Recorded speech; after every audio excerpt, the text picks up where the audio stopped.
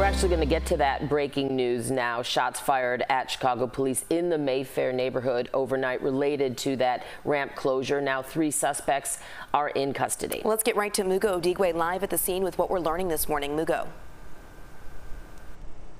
Yeah, good morning to you, Audrina and Dana. So as you heard from Chris there, the road is still closed, and here's why. I'm going to step out of the way and show you what things are looking like right now, because over here you can see a police van just blocking off the roadway. We actually tried to get into the area from that roadway and we couldn't. And then as we pan further down, you're going to see why.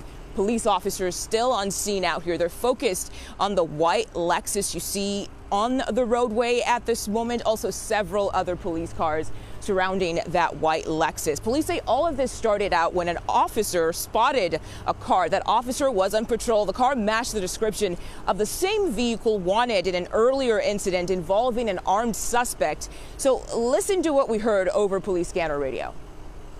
Ticket suspicious person, 4626 North Kenton. Someone in a black hooded sweatshirt is running in the neighbor's yard. Believes he's still in the area.